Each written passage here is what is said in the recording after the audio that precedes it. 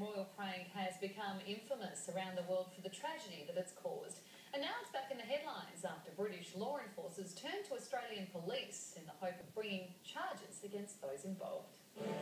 How a nurse was tricked into Australian station today as the call came in at 5:30 this morning.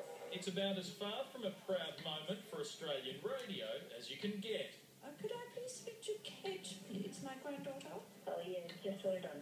Thank you. If this has worked, it's the easiest prank call ever made.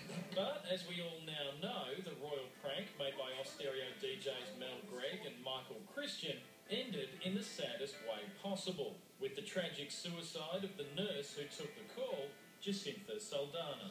Both DJs were initially taken off the air after the hoax. And while Michael Christian has since come back to the airwaves and even controversially won an award, Mel Gregg has never returned. Not a minute that goes by that we don't think about her family and what they must be going through. Now, months after Britain's Crown prosecutors declared that no action would be taken against the DJs, Scotland Yard has asked Australian police to consider criminal charges against Sydney's Today FM and the prank DJs. I think probably the need to send it over here to Australia to the police is to satisfy the victim's family and to satisfy public opinion back in England.